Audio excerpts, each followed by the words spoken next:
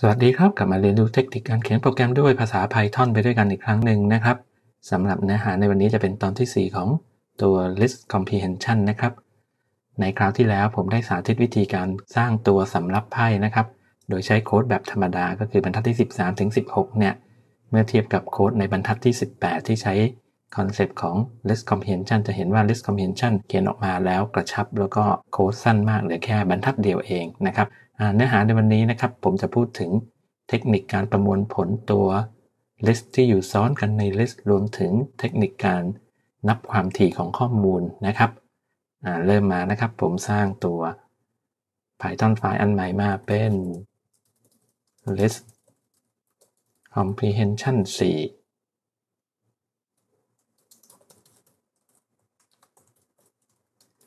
สมมุติว่าผมมีตัว list ที่เก็บตัว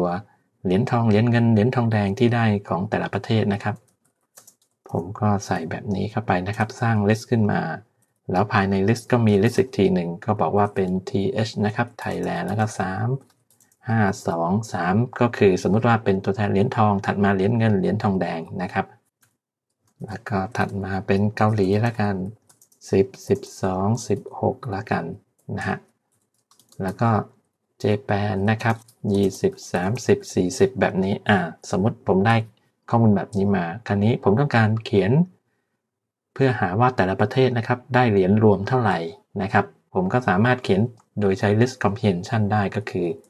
เริ่มต้นมาผมก็บอกว่า for นะครับ m in medals แบบนี้นะครับโดยที่ตรงนี้นะครับผมก็บอกว่า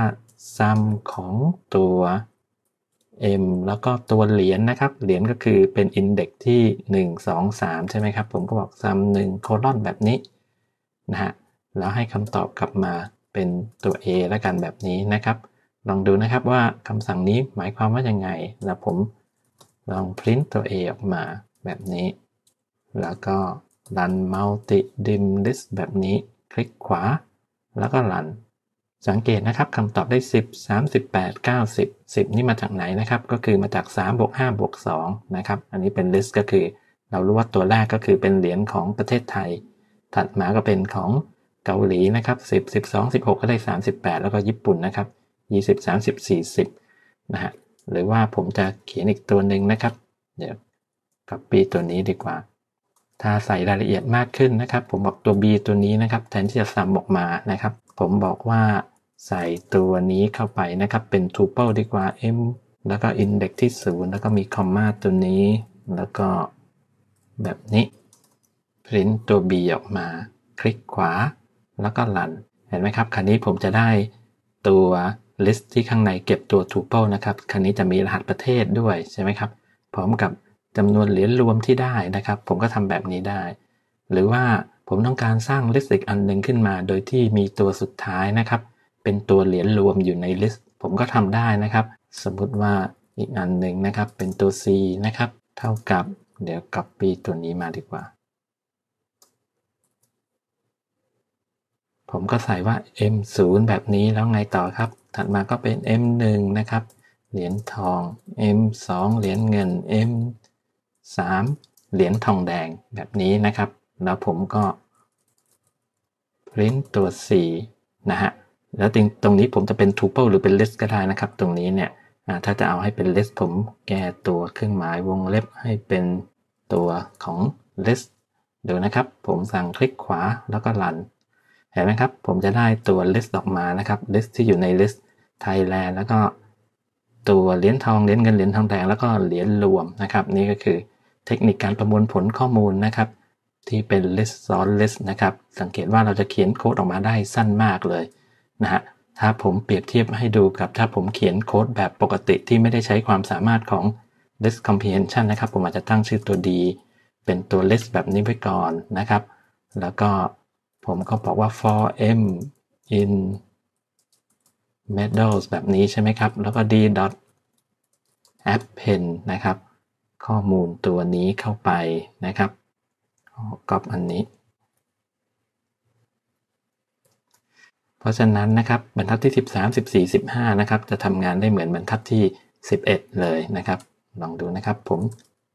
สั่ง print ตัว d ออกมาเปรียบเทียบให้ดูคลิกขวาแล้วก็ run เห็นไหมครับ2บรรทัดสุดท้ายเนี่ยได้ค่าออกมาเหมือนกันเป๊ะนะครับอันนี้คือประโยชน์ของตัว list comprehension นะครับจะทำให้เราเขียนอะไรได้กระชับสรุปสั้นนะครับคราวนี้มาดูสักตัวอย่างหนึ่งนะครับอันนี้ผมจะเขียนฟังก์ชันหาตัว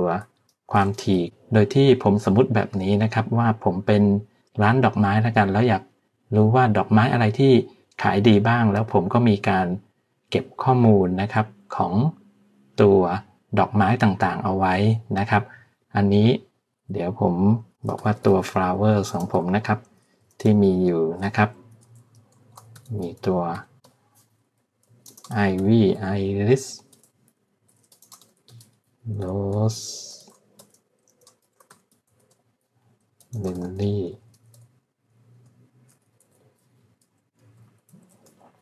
สมมุติผมมี flower แบบนี้นะครับแล้วเดี๋ยวผมจะใช้ฟังก์ชันนะครับสุ่มข้อมูลมานะครับเพื่อจำลองสถานการณ์ของการขายละกันนะครับผมบอกว่า random choice นะครับจาก flowers แบบนี้และ random เดี๋ยวผมไป import โมดูลนี้เข้ามานะครับกด alternate enter ตรงนี้เลือกตัวแรก random แล้ว random ตัวนี้นะครับเดี๋ยวผมจะเก็บไว้ที่ตัวแปรตัว s แล้วก็ตรงนี้เดี๋ยวใช้ตัว list comprehension เขียนผมบอกว่า for i in range สมมุติว่าสุ่มการขายสัก10ครั้งนะครับ random choice เนี่ยมันจะเป็นการ random ตัวที่อยู่ใน list ตรงนี้นะครับแล้วก็ผมลอง print ตัว s ออกมาดูนะฮะแล้วผมก็มารันตัว frequency ตัวนี้อันนี้ comment out ไปก่อนคลิกขวา run อันนี้ผมจะได้ตัวยอดขายนะครับของดอกไม้ออกมานะครับคราวนี้ผมอยากจะรู้ว่าแต่ละดอกนะครับความถี่ที่มีการสั่งเนี่ยเป็นเท่าไหร่อย่างเช่นในนี้ถ้านับด้วยตานะครับ Jasmine มี1ครั้ง2ครั้งแบบนี้ Carnation มี1 2 3 4ครั้งเลยจาก10ครั้งเนี่ยผมก็สามารถที่จะประมวลผลแบบนี้ได้นะครับผมก็บอกว่าตัว f นะครับเป็น for i in set ของ s นะฮะคือถ้าตัว s ตรงนี้ถ้าผมแปลงตัว list ให้เป็น set นะครับตัวที่ซ้ำกันจะถูกเก็บแค่1อันใช่ไหมครับเดี๋ยวผมทำงี้ให้ดูนะครับพอมี print s แล้วก็ผมมา print ตัว set ของ s นะฮะก่อนที่จะมา loopผมคลิกขวารันให้ดูอีกทีหนึ่งให้เห็นความแตกต่างเห็นไหมครับคราวนี้นะครับตัว print ตัว s ก็คือบรรทัดแรกเนี่ยที่สุ่มดอกไม้ออกมานะครับจะมีดอกที่ซ้ำกันนะครับพอทำเป็นเซตนะครับตัวที่ซ้ำกันจะถูกเอาออกเก็บไว้แค่ตัวเดียวนะเพราะฉะนั้นเนี่ยผมก็สามารถที่จะ loop หาความถี่นะครับผมก็บอก for อันนี้ for i in s แล้วกันนะครับแล้วก็ในนี้นะครับผมก็สามารถใส่เป็นตัว tuple คำตอบแบบนี้ก็คือบอกว่า s dot count ของตัว i ก็คือตัวดอกไม้นั่นเองนะครับดอกไม้แต่ละดอกที่อยู่ในตัวเซตนะครับเพราะฉะนั้นถ้าผมเขียนโค้ดแบบนี้นะครับมันก็คือการนับความถี่ที่แต่ละดอกเกิดขึ้นนั่นเองนะครับโดยที่ผมเอาตัวชื่อดอกนะครับตัว i เนี่ยนะครับคือตอนที่ผมลูปในตัวเซตนะครับอย่างเช่นถ้าใช้ตัวอย่างนี้นะครับครั้งแรก i ก็จะมีค่าเป็น i list นะครับแล้วผมก็สามารถใช้ตัว s ตัวนี้ยังเป็น list ปกติดูว่าใน list นั้นมีตัวสมมติ i list เนี่ยอยู่กี่ครั้งนะครับนี่คือความหมายเพราะฉะนั้นพอผมทำแบบนี้ได้นะครับผมก็สามารถพิมพ์ตัว f นี่ออกมาลองดูนะครับคลิกขวาแล้วก็รันลองดูนะฮะอย่างเช่นอันนี้นะครับเป็นตัวดอกที่เราสุ่มสมมุติว่าเป็นการขายนะครับจากบรรทัดที่23แล้วก็25พิมพ์ออกมาเนี่ยลองมาดูนะครับในนั้นนะครับดอกกุหลาบจะมีความถี่อยู่1เห็นไหมครับโรสเนี่ยมีอยู่ที่เดียวนะครับคาร์เนชั่นเนี่ยมีอยู่1 2 3แล้วก็ตัวแรก4ตัวนะฮะIvy มีอยู่2 1 2ตรงนี้ Iris มีอยู่3 1 2 3แบบนี้เป็นต้นนะครับอันนี้ก็คือเทคนิคการเขียนนะครับเพื่อหาความถี่ของแต่ละตัวที่อยู่ใน list ที่เราสร้างขึ้นมานะครับโดยใช้ตัว list comprehension นะครับนะครับสำหรับตัวอย่างเทคนิคการใช้ list comprehension ในตอนที่4ก็ขอจบลงเพียงเท่านี้ขอบคุณสำหรับการติดตามรับชมสวัสดีครับ